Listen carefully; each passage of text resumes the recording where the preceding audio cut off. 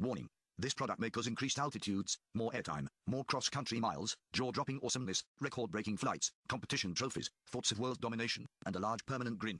Use at your own risk. This is the pre-flight briefing for Practical Exercise 12, Thermal Search Pattern 1. This exercise is intended to follow the lecture titled Finding Near-Miss Thermals, a lecture that discusses, in much greater detail than this pre-flight briefing will, when, how, and why to use this exercise's search pattern. At this point, you've practiced thermal centering in a variety of thermals: drifting source, stationary source, and varying widths, strengths, and turbulence levels. Now it's time to start practicing finding thermals, and you'll start by practicing a thermal search pattern that's helpful for finding a thermal you almost flew into but didn't. Not enough to make your Vario beep anyway.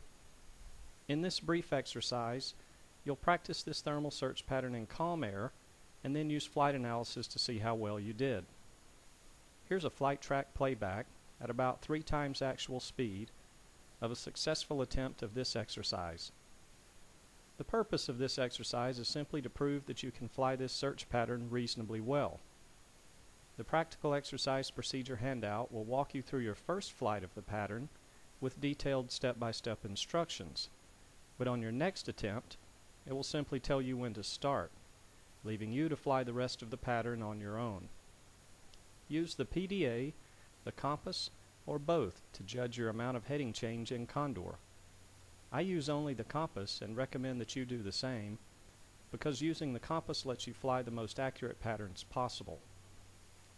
In real life, especially if you fly hang gliders or paragliders, you may find it easier to orient yourself relative to visible lines on the ground, like roads or ridges. This is pretty difficult to do in Condor though, so for Condor flying, just use the compass or PDA.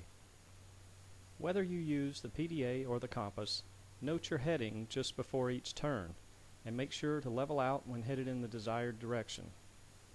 To pass this exercise, the largest distance between any part of either outer leg of a pattern and the original track in the middle of that pattern must not be more than double the smallest distance between any part of either outer leg and the original track in the middle of that pattern.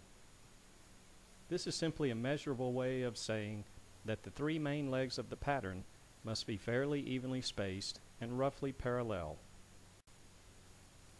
This concludes the pre-flight briefing for Practical Exercise 12, Thermal Search Pattern 1. Relax, have fun, and good luck.